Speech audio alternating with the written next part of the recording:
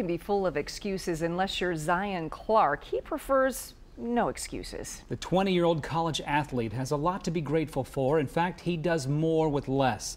As Fox 8 sports anchor PJ Ziegler explains, Zion is an inspiration to his college teammates at Kent State University, not for what he has, but rather for what he does with what he has. Every praise is to our God. It's Sunday worship at New Greater Peace Church in Canton. Music and faith are the cornerstone of 20-year-old Zion Clark. It is a really big part in what I do. God set me through different trials to build me into the man that I am today. He comes to church with his mother, Kim. I baptized him in one of our services in the name of Jesus. He is one of our drummers at the church. He had a lot of ups and downs, but he's doing really good, and his life is being turned around. Zion has always been a fan of the drums. He would say, "Mom, I'm getting ready to practice." And he would go upstairs and he would be on those drums for hours and hours.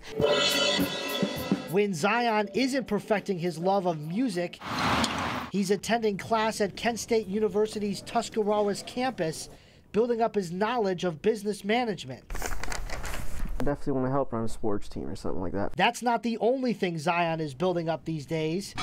Outside of the classroom, he's busy in the gym building up his muscles.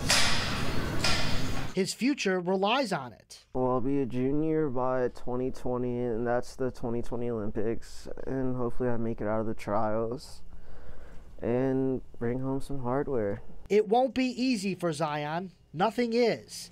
That's why he believes in his motto, a motto now tattooed across his back. It says no excuses. It's fitting.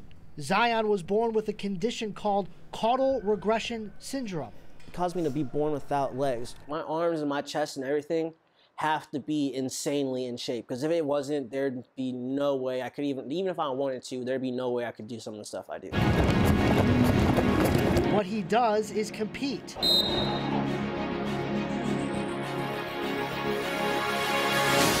Zion is a wrestler at the Kent State University Tuscarawas campus. My arms are my legs and my arms.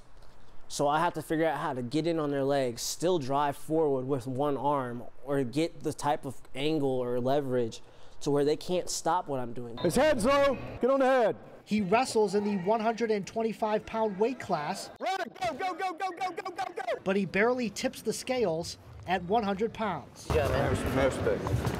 It is a challenge, and quite frankly, it scares some of the guys. They don't care who you are, what you look like, what kind of disability you have. If you step out on the mat, you step out there as equals. Zion is 11-16 in his freshman season, heading into the final tournament of the year. He means a lot to the Golden Eagles wrestling team. It's just an inspiration for all of us. It's just a great guy to have on the team. If everybody's feeling down, we look at him. Brings us all up. Excuses are easy, rewards are not. But with God, all things are possible for Zion.